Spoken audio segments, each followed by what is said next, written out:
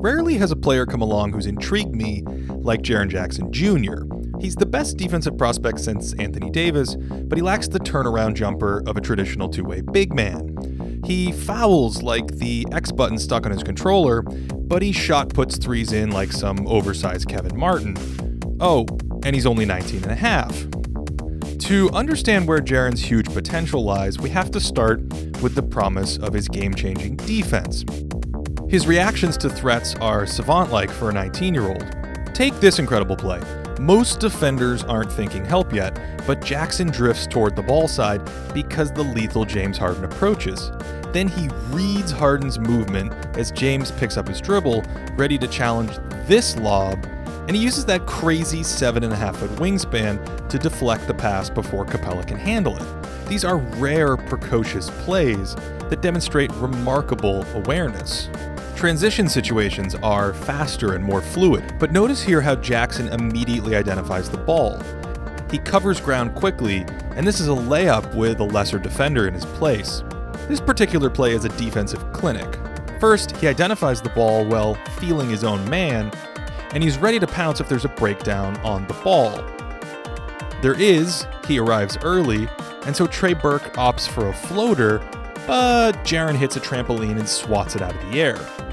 Note how quick he is off the ground. There's no long load up or knee bend, and he attacks the ball close to the shooter. His feet are almost always in position to spring up. Look at how high he reaches here. This play reminds me of another southpaw stopper who collected a few rings in his own time. And Jaren's combination of length and awareness can occasionally produce jaw-dropping saves. I mean, he makes this look easy, but he's essentially navigating a screen on a 3-on-0 to chase down block a 7-foot dunk machine. Also notice how he attacks the ball as early as possible, much like another all-time great defender. This makes blocks less likely to make SportsCenter, but they're incredibly effective nonetheless. Jaren's defense is still a little raw. Despite flashes of brilliance, it's almost like he doesn't have perfect control of his body yet. Particularly when he's tired, he's a little light on his feet, like he has his sea legs under him, and his momentum takes him just a bit too far here, and some of this leads to fouling issues. Notice how he reaches back as a reaction to over-pursuing. Jackson's near the bottom of the league in foul rate, committing a bloated 5.5 fouls per 75 possessions. Experience and added strength likely fix this. Defensive Player of the Year's Draymond Green, Tyson Chandler, and Ron Artest all had comparable foul rates at the beginning of their careers. I view a lot of these off-balance plays as a lack of base strength. He has a high center of gravity that you can clearly see on a play like this, where it doesn't take much to topple him over. This isn't uncommon for teenagers who haven't developed that core, deep functional strength yet, who often hop around the court without being rooted to the floor. To compensate for this, Jaren leans on stronger opponents in the post. Note the angle of his body here. And while that works at times, it's also extremely vulnerable to spin moves or counters from sturdier opponents. And it can leave Jaren off balance. He still kind of looks like a boy amongst men at times, which is remarkable given how good he already is, and we haven't even touched on how comfortable he is on the perimeter, switching on to smaller players, which makes him immune to the mismatch hunting we see in today's game. Even against turbocharged point guards, he's long enough to overcome a speed gap, and he's mobile enough to stick to smalls when they attack him in the pick and roll. Again, he's able to slide his feet and then immediately leap into a contest. Very few players in the NBA have this combination of horizontal and vertical court coverage. His feet are always organized in position to either slide or jump. This horizontal game, if you will, raises his defensive ceiling even higher, as he's able to slide, switch, and recover with ease. This is probably my favorite Jackson Defensive Play of the Year. He stays tight to Capella because of the lob threat, then scares Tucker off the line, recovers, and kills the entire thing.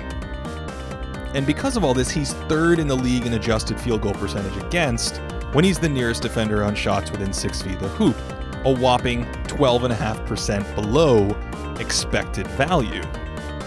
To put Jaren's defensive prowess into perspective, I looked at Jacob Goldstein's player impact metric and my own box score model since play-by-play was officially tracked in 1997.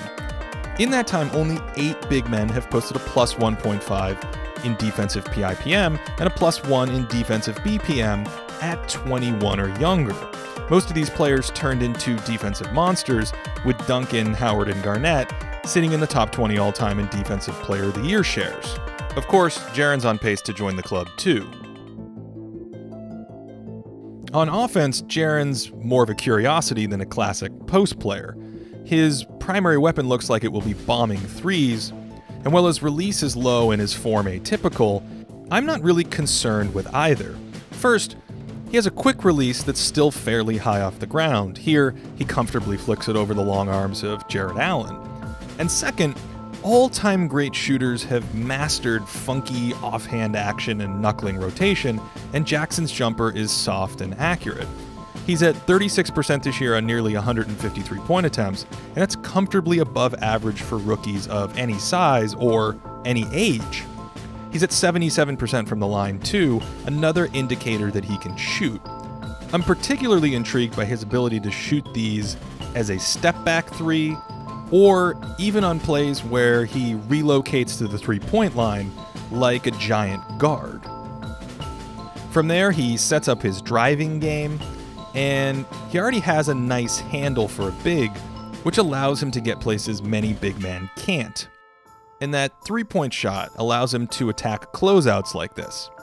He's deceptively quick, and those giant giraffe steps eat up space. Almost all of Jackson's attacks head left, but there's no reason he can't develop a right hand in time. He occasionally counters right and is already ambidextrous with his shot. In the post, he's no Akeem Olajuwon, but he does have a nice hook there. He's also great at picking on smaller players when they switch. He has a soft touch around the hoop too, and has a natural feel for these little flips and bankers. I also like how physical he'll get, throwing his hips into defenders to find better position. He's not a hugely explosive leaper, but he's quick enough off the ground to score over most players. It's certainly not the makeup of a classic all-star big man. For instance, his passing game is limited, but he's shown flashes of vision here and there, which might add value in the future if he can level up physically in the next few years. Remember how much lanky young bigs can fill out after coming into the league as teenagers. I doubt he'll ever be a great offensive centerpiece, but his defense already gives him a solid floor, and at 19 he grades out as a very good defender and solid overall player. Although his impact metrics were actually better earlier in the year, he seemed to hit a wall in January. Still, his ceiling fascinates me. He's already a decently efficient scorer because of strong shot selection, and almost certainly adds strength as he matures. It's unlikely that he'll ever be a classic post weapon, but a jump in physicality could add another layer, say, as a lob threat or even on the glass, and it could escalate his defense to world class, and if that happens, Jaren Jackson's a star player at worst, and perhaps, in a new groundbreaking way, he could even be something more. A huge thanks to all my new patrons and subscribers recently. I see you guys. Some of you have been incredibly generous and supportive, and you motivate me to crank out more content. Many of you have also inquired about Spotify. I'm working on getting the Thinking Basketball podcast on Spotify. In the meantime, I had former Spurs video coordinator Mo Dockheel on recently to break down Eastern Conference contenders. That's episode number 12. I'll leave a link in the description. Check that out if it sounds interesting, and as always, hope you guys are having a great day.